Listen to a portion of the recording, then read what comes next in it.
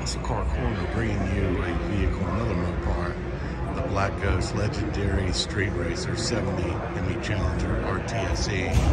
This car shows to be all original. Apparently it's got some street racing history I do not know about. But look at all the patina in this car. It's like, I don't know, it might have been from Africa. Possibly an import into Africa, and it was a street racer. I'm not positive. I'll have to look at the history on this car. Pretty interesting though. Looking at all the patina, all the dings and everything on this Black Ghost Legendary Street Racer. Good patina on those wheels. They're checked out. Those caps, wheel moldings ripped up a little bit. Apparently it was a street racer in Africa. Man, this car is just the way it came. It's amazing.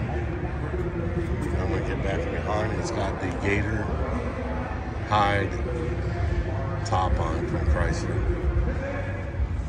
That's just cool stuff there. They put original seat covers on this when this car was bought new to preserve the interior. It's a houndstooth car, black and white houndstooth on it. Man, I'll tell you what, just seeing something with this much patina on it. It was a street racer and it was beat on hard all the time.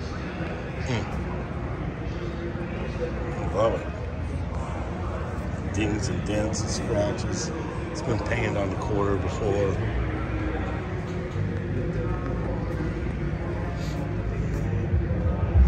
What really made these cars really special was Vanishing Point. 383 Challenger white. Look at this. It's got a, apparently it towed something, but Michigan. I don't know what the Africa stickers are on the fenders, but I'm sure going to do some research on this car. Super amazing car.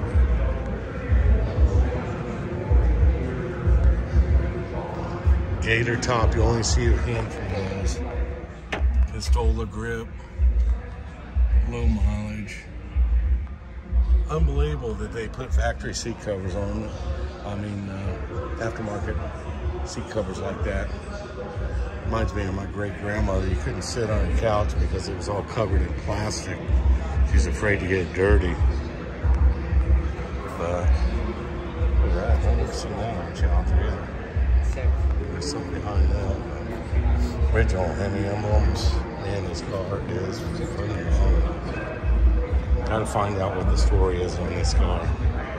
Pretty cool stuff.